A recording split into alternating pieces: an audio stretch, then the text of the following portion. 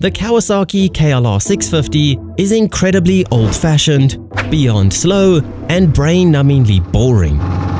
Pair that with the fact that there is a plethora of better options to choose from, and you can see why I hate them. Except that apparently, not everyone feels the same way as I do about the KLR from John Deere's sister company. In fact, they seem to have a bit of a cult following, which I just can't wrap my head around. So, I bought one. Because what better way to figure out why some people appreciate a bike than to own one yourself and experience the thrills of ownership, or more likely, disappointment. Two things happened in 1998. I was born, and so was the Yamaha R1, which I like to think was no coincidence. But sadly, 24 years later, that R1 isn't very cutting edge anymore. Hence why Yamaha has moved on about 7 times since then. And yet, 11 years before that in '87, Kawasaki was already producing the KLR650 and wouldn't bother changing it much for a whopping 21 years.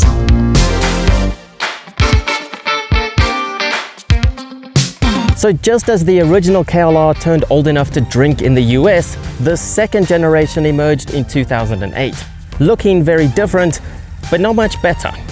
Often being called the ugliest bike ever made, with a face only its mother could love, a park bench for a seat, unimaginative mirrors, and a chunky tail that was still stuck in the 80s, along with a dash to match.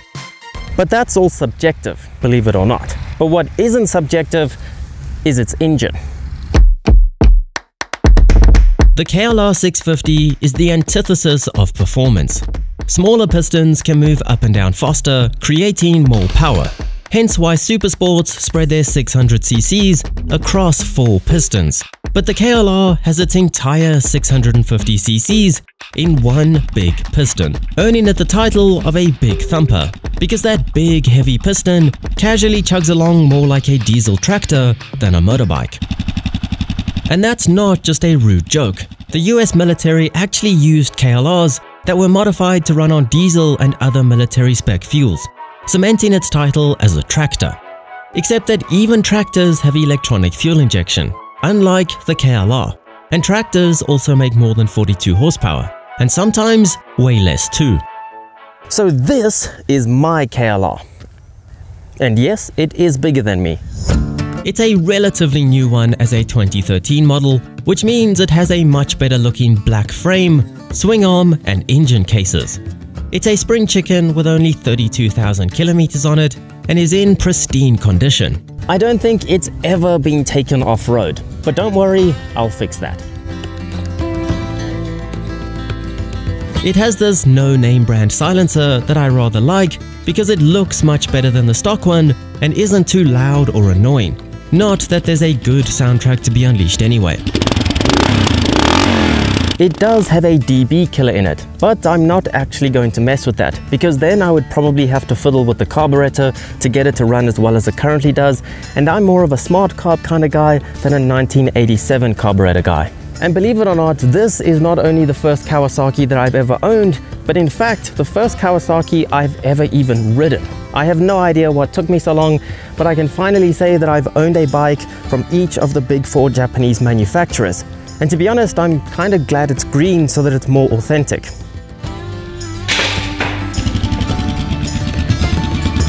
So with a KLR now sitting in my workshop, I had no reason not to take it for a ride and figure out what it's all about.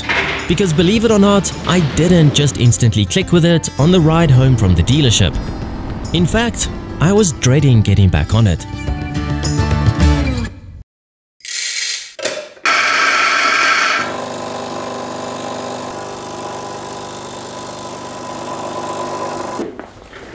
So it's obvious then why I don't like them. They're old and Kawasaki hasn't bothered to update them in about 3 decades. They have a dull engine that makes no power, and they look awful. But what isn't as obvious is why some people do like them.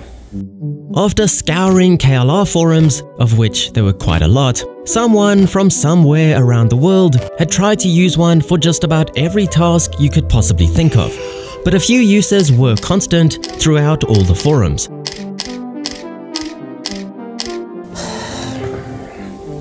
Oh good, a dual sport. A jack of all trades. A master of none.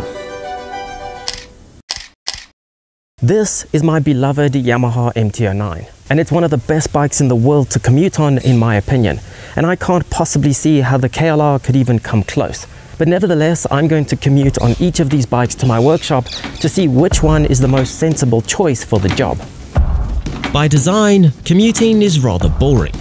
First, I set a base time with the MT-09. I left home, went down a road, waited at a red light, navigated a roundabout, rode over a bridge, then under a bridge, made a turn and went up the hill to my workshop, all while sticking to the speed limit and in a blistering time of 9 minutes and 11 seconds. The next day I left home again, went down that same road, got lucky at that traffic light, and even on this, the speed limits held me back, so at least matching the MT-09's time seemed within reach. Except that speed limits only exist on paved roads, and I knew a not-so-paved shortcut to the workshop.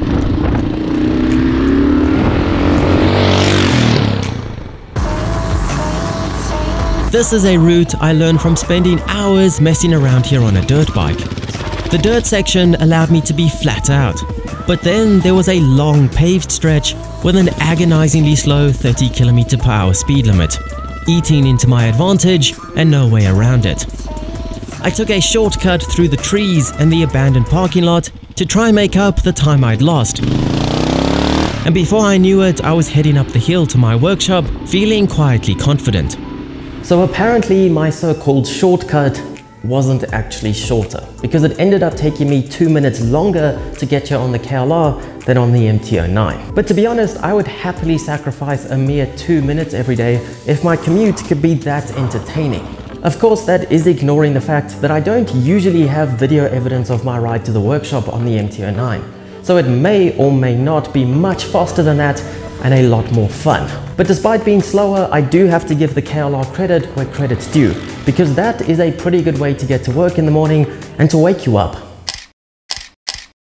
Before we tour Africa on this bike, I do want to make a few quick changes to make it a bit more comfortable, and this way I'll also get to embrace the culture of DIY modding that KLR owners have in the process. The previous owner got me started with this very DIY windscreen. It's literally bolted to the stock windscreen with some very janky bolts. Technically, any bike can be DIY modified. The only difference is that you'd probably feel bad about doing this to your brand new R1250 GS.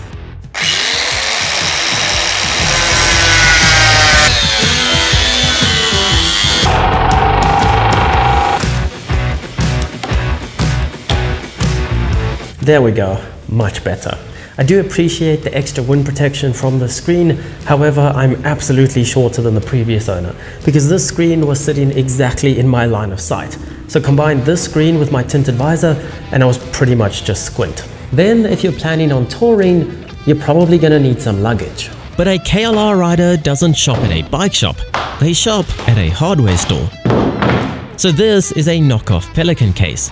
They're waterproof, lockable, rugged as hell, and come in various sizes to be the perfect DIY top box.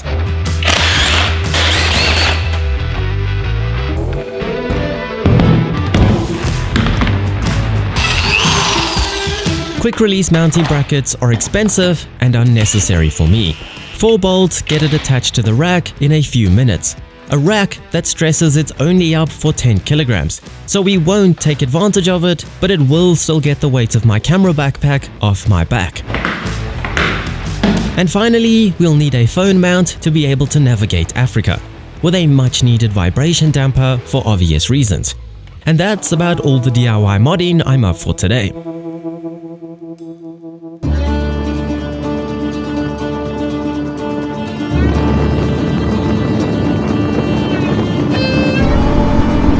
Research long rides into out-of-the-way places and KLRs will pop up. I mean, I thought riding mine to my workshop was enough time spent on it. Why on earth would you want to travel the world on one? Apparently, it all comes back to that dull engine once again, but this time excusing it, because fewer cylinders equal fewer moving parts throughout. lowering potential problems. It's the same reason for the lack of electronics and luxuries, less to go wrong. That one big piston is so lazy that it only revs to 7,500, but that means it never works hard enough to run into any problems. It's basically the Toyota Hilux of motorcycles, indestructible. But that is by no means saying that this is a flawless bike. The big single does vibrate quite a lot, and Kawasaki couldn't update these during this period because then they wouldn't be able to pass emission laws. So as a result, it's not as fuel efficient as it could be. And if you want any luxuries like cruise control or heated grips, that is one of those DIY mods you'll have to do yourself. But on this ride, I learned more about my own problems than the KLR's. My biggest issue is that I'm always in a rush, and that clashes with the KLR because it's physically incapable of rushing. Even if you can get it going flat out, you'll regret it, because the frame starts wiggling around, scaring you to death. To be honest, it wasn't a bad place to be, hiding behind that janky windscreen in a very neutral riding position, even if the corners of that square seat do dig in rather quickly. To my surprise, I even had a hint of fun in the corners, which was the last thing I expected from the skyscraper with a 21-inch front wheel. However, bumping into that wallowy frame again, if going even slightly fast. But I did accidentally discover its real purpose in life. It's the speed bump king.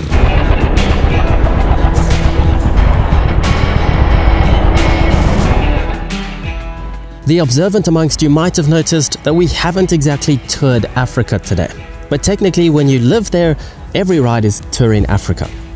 I will reluctantly admit that I can now see the appeal of a top box for the first time ever. I've never been able to ride for more than about 40 minutes without my heavy backpack finding the perfect vertebrae to take hostage.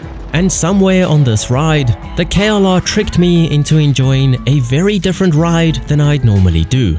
All without rushing. Tourist purists would argue that a real indestructible dual sport needs a drive shaft and not a chain and sprocket, so that you don't have to adjust and lube your chain every single night. But that would be like ditching the carb for Kawasaki. Expensive. Again, a specific generation will argue that a carburetor is essential so that when it stops working in the middle of Timbuktu, you could at least dismantle it and clean it out. Unlike with an injector. And I'm not going to argue, I wouldn't know where to begin with a faulty injector. But these days, fuel injection is very reliable. More reliable than carburetors. This is the type of trail that I pegged the KLR to be able to handle. Smooth, predictable, boring. And to its credit, it doesn't struggle with them. But after a closer look, it actually has a few aspects that suggest it might be more competent than I first thought.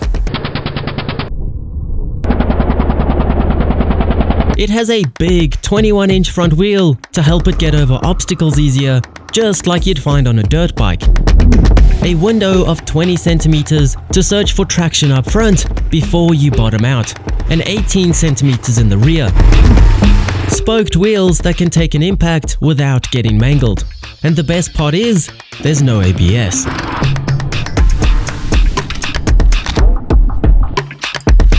Some things were better in 1987 then. And then this one also has crash bars because it knows I'm going to screw up imminently, and it also has some hand guards so that I pull the brake at the wrong time and not the bushes I ride through. In this environment, I almost forgot how boring the KLR is. Not because it finally comes into its own, but because here you have to pay attention to get the best out of it, and that's rather entertaining. It doesn't immediately feel like a native because it's the heaviest and least responsive bike I've ever ridden off-road, but that did require my full attention, especially combined with my weaker grasp on the ground and certainty that I couldn't lift it off myself should I need to. But the biggest issue wasn't even Kawasaki's fault. It was whoever put these road-biased tires on it, which did leave me stranded searching for traction a couple of times.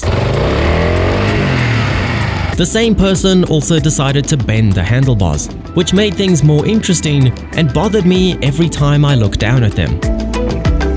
So although it wouldn't be my first choice for a day off-road, it did make me smile at least twice.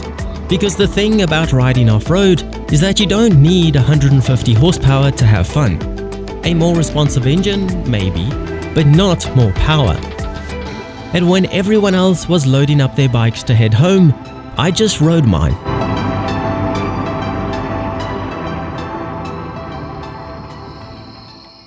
The last piece of the KLR puzzle is actually the first thing you'll find out if you ever look into buying one. And that's the fact that they're dirt cheap. I paid just $2,800 for that chunk of motorcycle. And suddenly all of its shortcomings not only don't matter, but don't even exist anymore.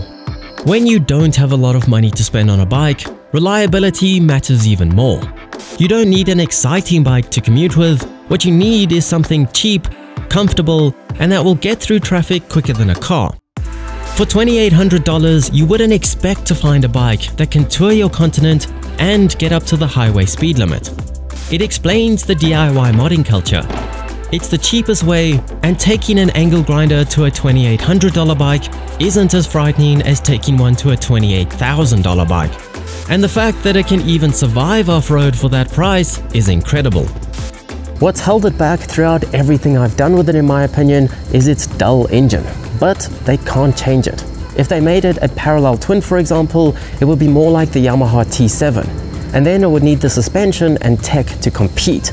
And then it would lose the only thing that makes it stand out to begin with, its price tag. So perhaps I don't hate the KLR anymore. In fact, I respect it. I'm even glad Kawasaki still makes it. But I'm not going to keep mine either. To be honest, I kinda started liking them before any of this began, just from researching them. And I thought it might be exactly what I've been after for a while now, a budget adventure bike. But this just doesn't have the right character. It definitely has character of sorts, just not akin to my own. It's not trying to compete with any other bikes in terms of performance, because it already beats them where they can't compete. And that's why when Kawasaki finally did update the KLR this year in 2022, after completely killing them off in 2018, the biggest upgrade was giving them electronic fuel injection, the absolute bare minimum to make them legal while still maintaining that ridiculously low price tag.